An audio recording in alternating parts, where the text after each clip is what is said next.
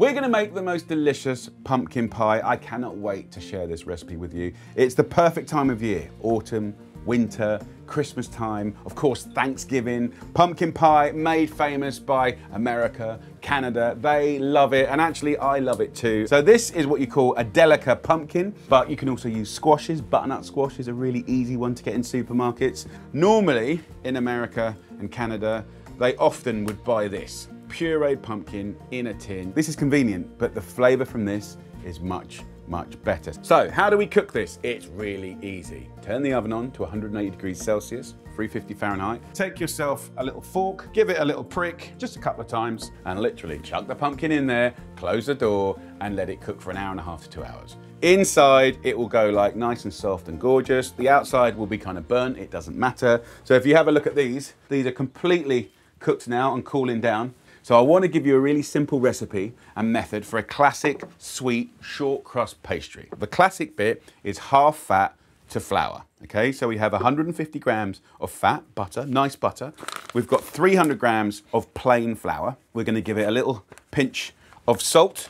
I'm going to sweeten it just lightly with 50 grams of icing sugar. Now I want to accent it with just a little bit of orange. Orange and pumpkin, really good friends. So I'm going to take a little fine grater like this and just give it a little rub, and it smells amazing already. So we've got that there. Use your fingers, and then all we're going to do is just rub the flour and the butter together, and it just takes like a minute and a half. So now we're going to make a little well in the middle, and I'm going to steal 1 egg here. Nice little free-range egg. Crack that in there, no shell, and I'll just take a little fork and I'll just whisk this up. And once you've done that, we're just going to stir it in to the pastry like that. I don't want to be kneading it like bread because that's just going to make it firm and hard. We don't want that. So look, you can see it's just coming together. It's just beautiful. Now, you could wrap that up and you can put that in the fridge and let it relax. Absolutely. Fantastic.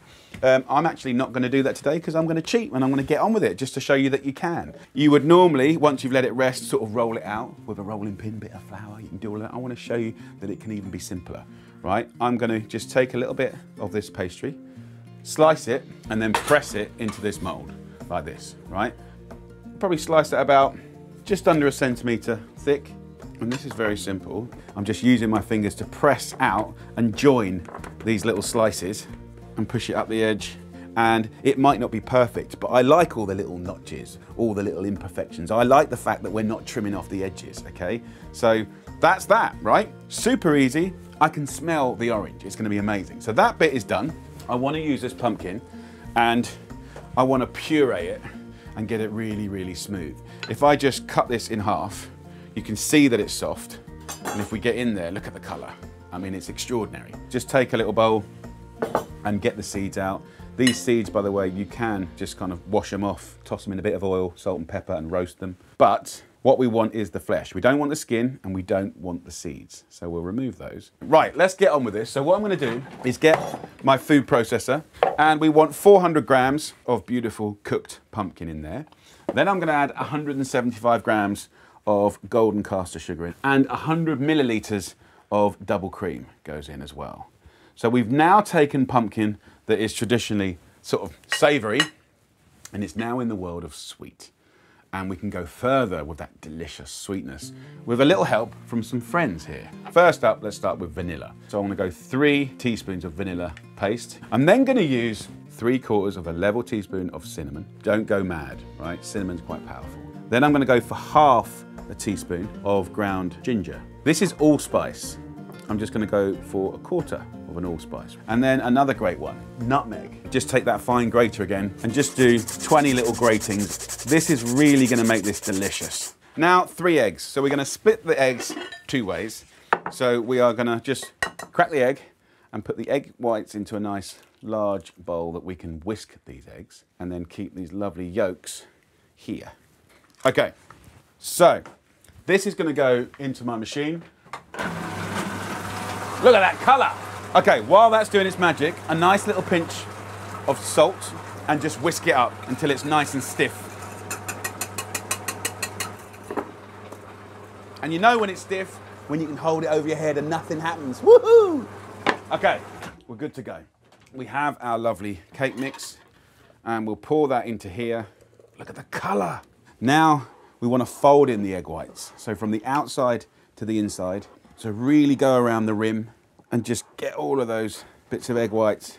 And even though it's not cooked, I can smell all the spices. Look at that. Okay, so in this recipe, we are not going to bake this pastry case blind, right? We're going to have it raw, we're going to have it raw, and we're going to cook it in the oven. So get your oven preheated to 180 degrees Celsius, which is 350 Fahrenheit.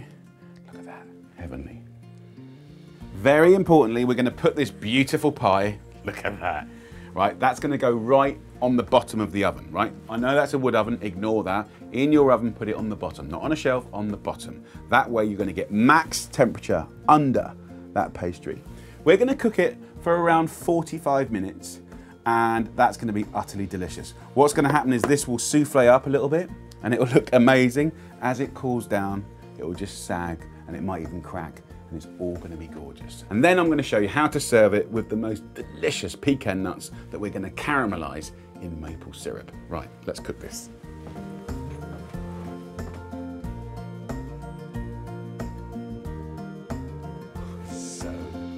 It smells amazing. Okay, so this has had, I'd say, just under 50 minutes. Look at that. Such a lovely rustic pumpkin pie. Look at the colour. Really, really autumnal. Smells amazing. Okay, so now what we want to do is let that cool down so you can slice it beautifully. I like to do that onto a little cake rack like this. Look at that. Right, so let that cool down. And now I want to show you how to make the most incredible praline of pecan nuts with maple syrup. I'm going to get a pan on.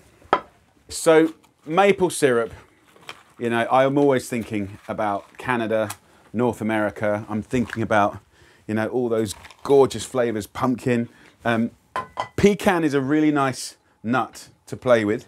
Have a little look at this. Of course you can do other nuts, but it just feels a little bit more right to use pecan nuts. Delicious.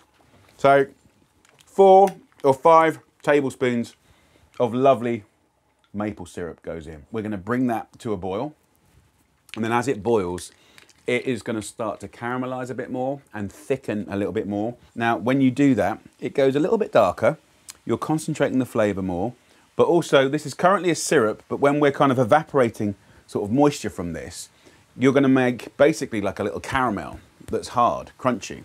So I'm going to put a couple of handfuls of the pecans into here and cook that into them like this. And just for like a minute or two, we're going to reduce this down so it's a nice caramel. Get a tray, get some greaseproof paper, just have a little look. You see how dark that's got? So when you're doing anything around the world of caramel, do not have kids running around, right? It is hotter than boiling water, okay? So we'll use a metal spoon, not a plastic one. And while it's hot, we'll move it around like this.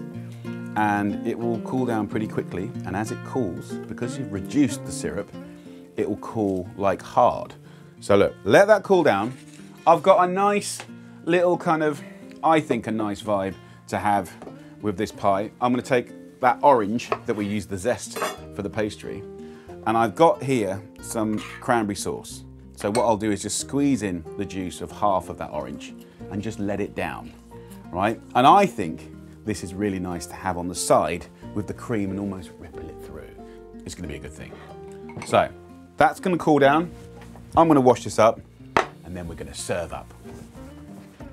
While that's chilling, how about giving us a little bit of love? Click the like button and even subscribe. Oh, and remember to turn on that notification bell so you know what's happening. Now, back to the recipe.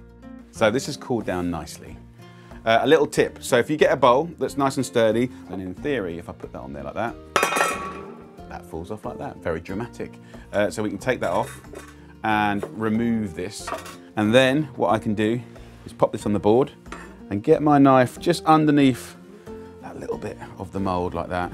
Carefully run your knife around the base and carefully just move it out so it's all lovely and protect it. Look how lovely that tart looks. It's a really nice rustic tart. I love it. I love its imperfections. I love the little ridges. I love the little cracks. It feels really, really hearty. Smells amazing.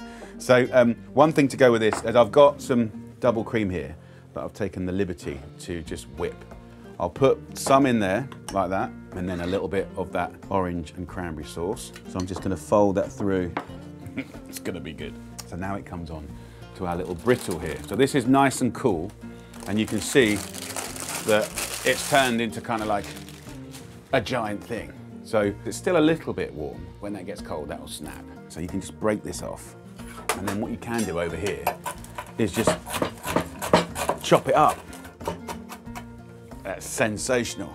So we've got pecan chunks, we've got pecan brittle, we've got our lovely cranberry and cream ripple. And then here, we've got that amazing pumpkin pie. Straight into the middle, all the way down. Let's do a nice little slice. Oh, it's pretty good. So there you go, beautiful. And then we can take a few of these beautiful bits of caramelized pecan here. And look, we've got the brittle here, that can just go to the side, look at that. Oh. And then we've got our little ripple of cream and cranberry. Right, here we go. Little quiet moment in my favorite place. Crumbly pastry, soft, velvety, fluffy pumpkin pie filling. Just so many textures, so good. So guys, what are you waiting for?